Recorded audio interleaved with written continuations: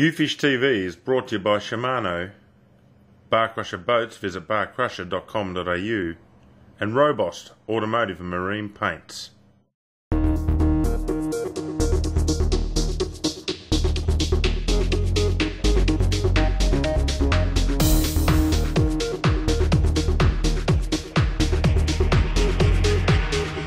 There we go.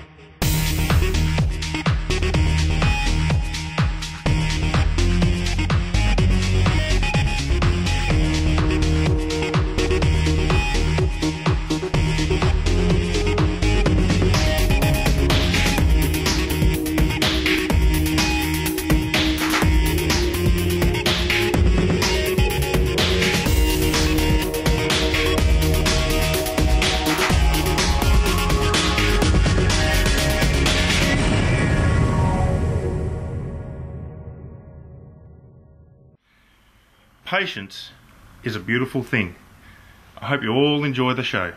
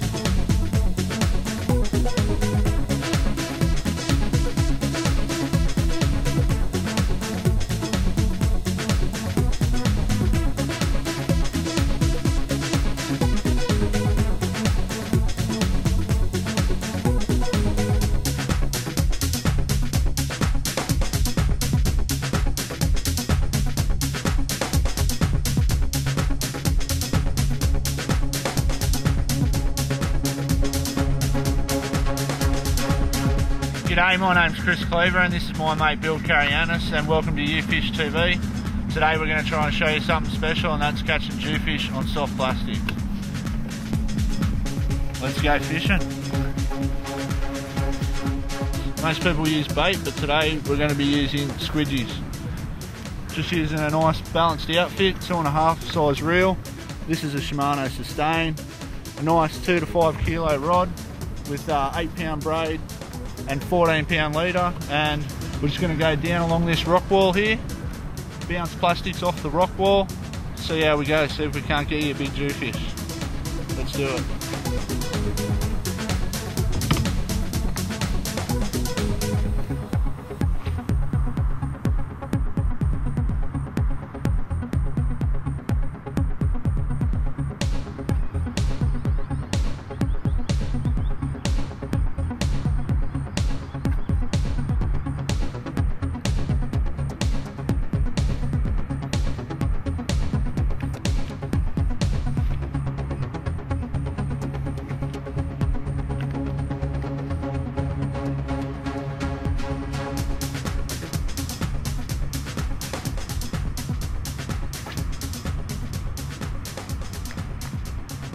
Best technique I've found with these squidgies is just to do a double flick, let it sink back, not quite hit the bottom, get a mental count of when it hits the bottom and cut it a second short. And then what you're doing is working that bottom third of the column, and that's usually where we find our jewfish. And just double flick all the way back to the boat and watch that line. If that line moves, strike up hard, then away you go.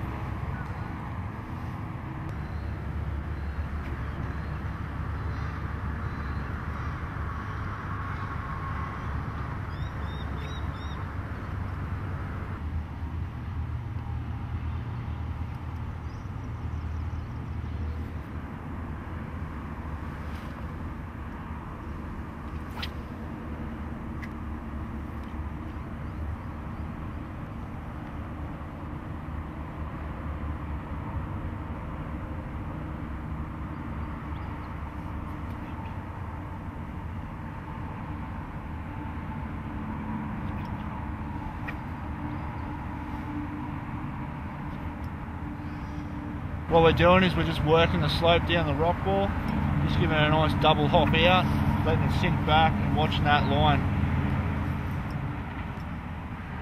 Okay, yeah. Let me see what you do.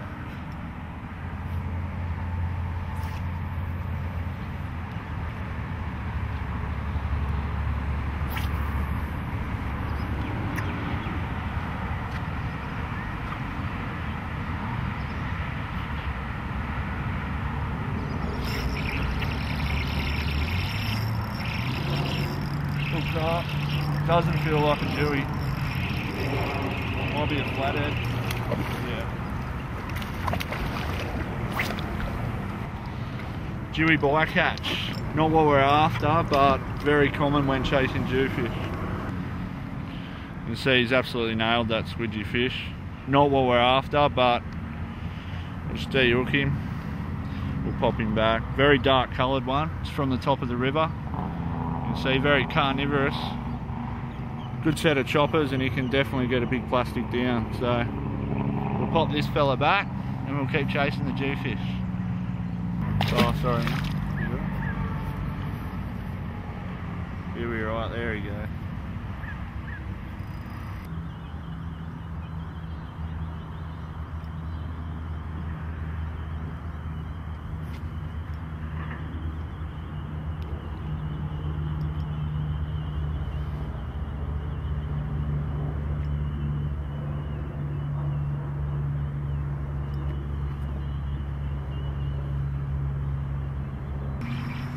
Got a hook up. I don't think it's a dewy. Feels like maybe another flathead. Hit me on the drop, so.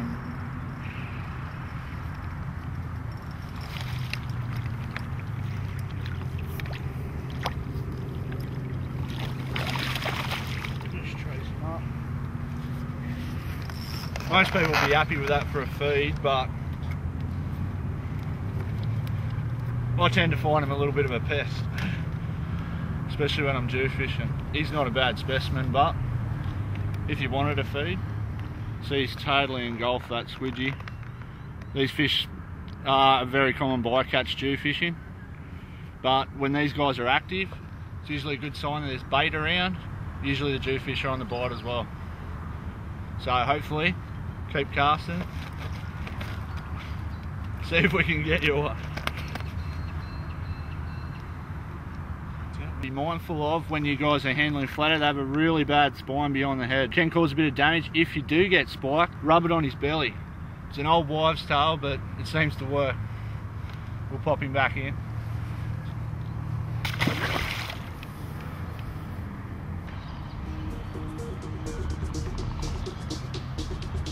Just put an S factor on it. Any advantage can help, even if it does mask the odours of cigarettes or oil or anything else that you may come in contact with while you're out fishing. Certainly don't find it a repellent, put it this way. Oh, there's a Jew.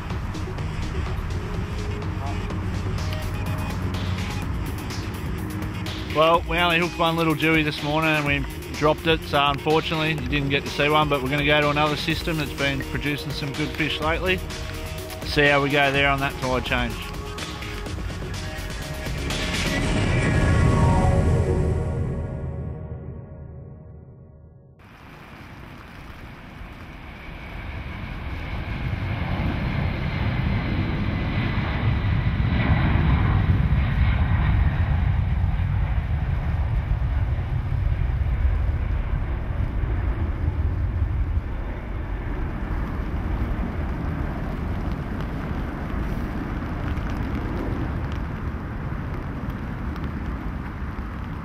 This river's quite shallow, so it's only 15 foot here, but all the surrounding area is only 2 or 3 foot, so it's the only haven a dewy can sit.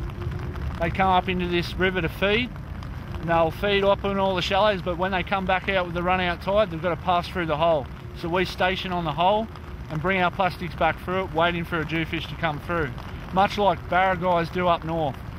Barra will move through a system the same way. We fish very similar with the jewfish. Barra of the south.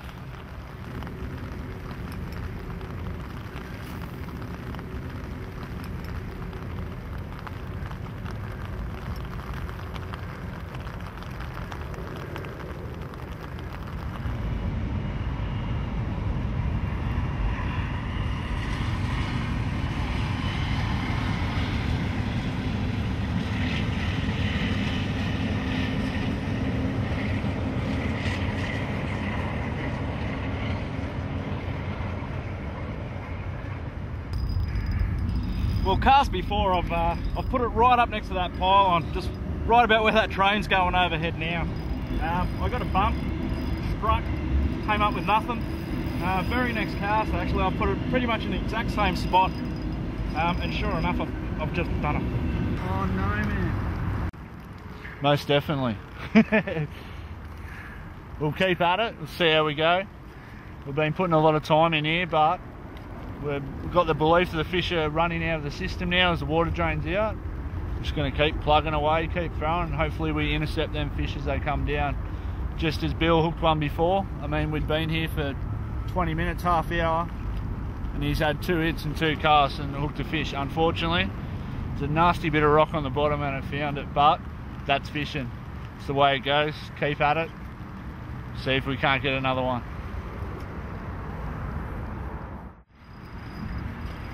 Hooked up here again, just after Bill lost one. We've kept at it, plugging away like I said. We've hooked another one. He doesn't feel huge, but a jewfish on plastic nonetheless. Unfortunately, that's fishing, and we've lost another one. That was a pulled hook actually. He wasn't far from being at the boat. I don't think he was huge, but it's what happens. We'll keep at it again. Seems like the 8 ball's got on top of us today.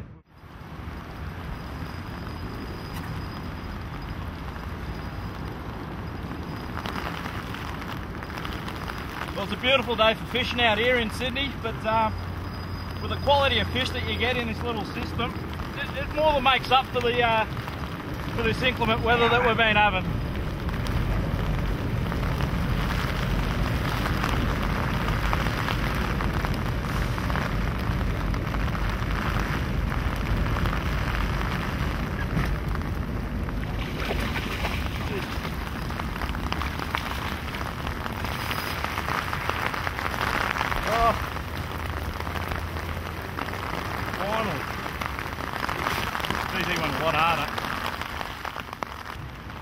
Well, after a real long trying day, we've finally managed to put our fish in the boat. I've been blown away once, plus dropped another one. It has been a really hard day.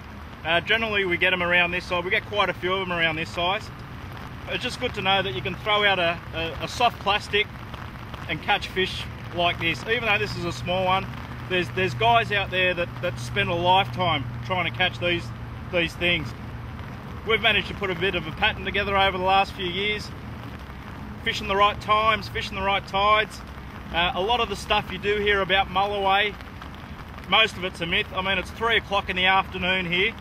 You don't have to go out, you don't have to spend all night out in the boat, freezing whatever you want off.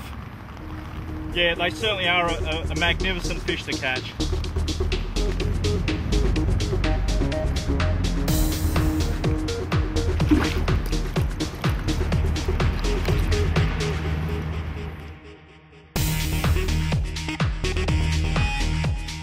Oh, finally! I was just glad to put one in the boat for you, but that's how it's done. 100mm fish, nice deep hole. The current's running out, but we know there's plenty of bait fish down there. And sure enough, you put a bit of time and a lot of patience today, but we managed to come up with a fish for you.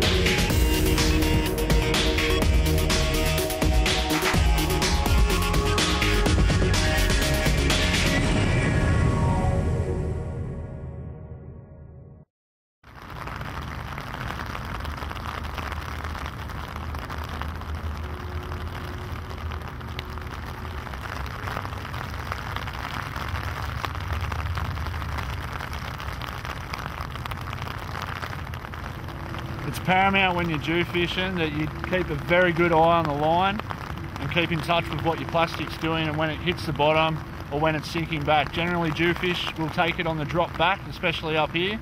If you see that line move or a little tick or something out of the ordinary, it even stops before it should, strike, and strike hard and quick.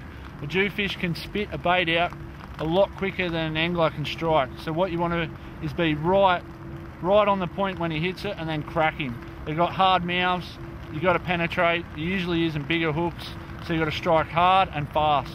And once you've got the hook up, then take your time and play him out.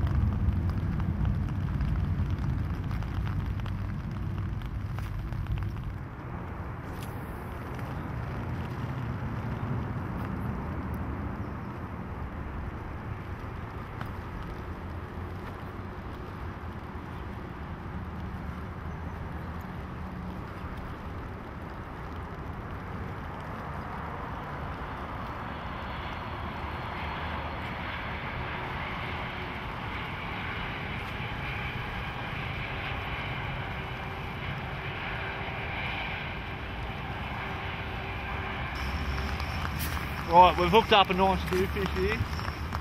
Doesn't feel overly huge, but a nice jewfish. You got to be patient with these fish, you don't want to rush them. He went for a nice little run at the start, now he's just lugging it out under the boat.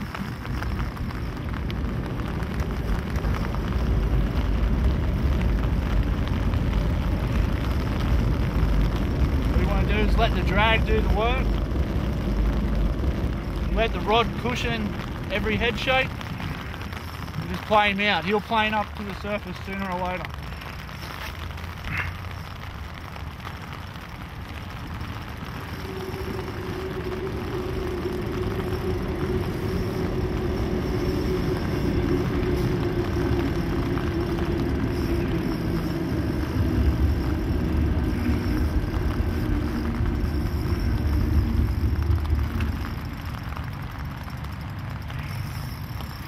Pardon me off stuff. I love these fish.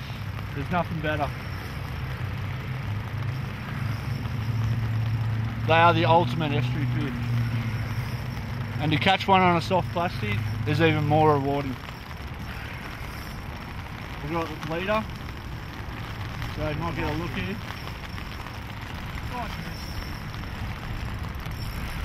Look at that, absolutely beautiful jewfish.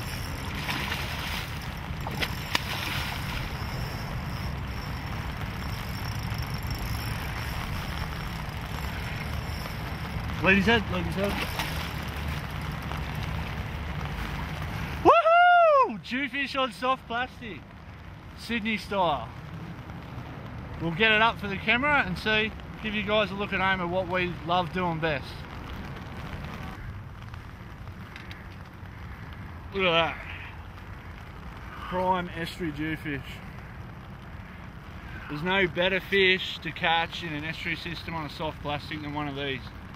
These are the ultimate goal. I put in so many hours to chase these, and every time I get one, the heart pumps. I tell you, there's nothing better. And look at that. Pinned in the top of the mouth with that squidgy there. He put up a good fight, just slugged it out under the boat, but very thick set fish. Absolutely gorgeous.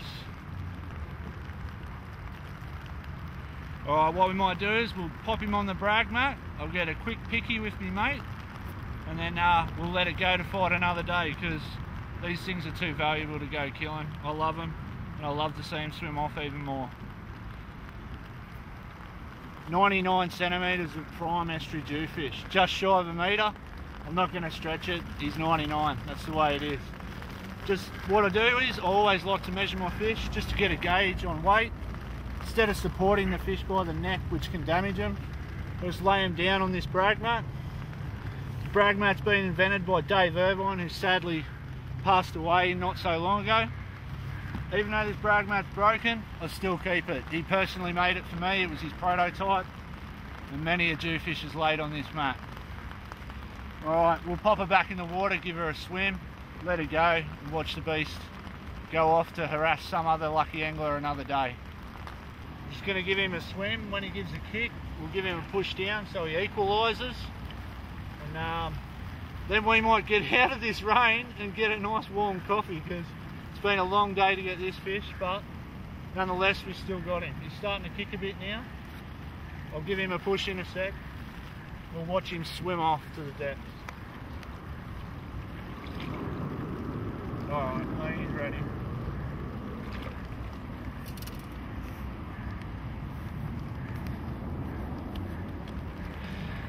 Estuary jewfish, yoo-hoo! Beautiful. There's nothing better than watching a fish of that magnificence just swim away into the depths. They're absolute glorious fish. There's nothing more than I love than catching them on soft plastics and watching them swim off. Welcome to Sydney. Horrible, horrible place when it comes to the weather when Winga's up here, that's for sure. What an awesome show that was.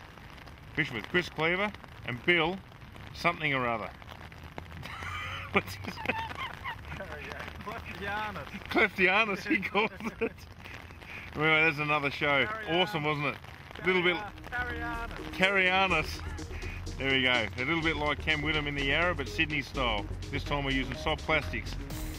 And if you didn't know, I was very quiet, wasn't I? I've been behind the camera all the show and letting the boys do their thing, and I appreciate the hard work that every cameraman ever does. To sit out here for a whole day and get totally drenched and sit under an umbrella and be quiet while such great things are happening around you is pretty amazing. If you want to know anything else about the show, just log on to youfishtv.com.au, and if you want to know anything from the gear we used, the lures we used, or anything else about getting up here, check it out. Anyway, until next week, that's another YouFishTV. See you then.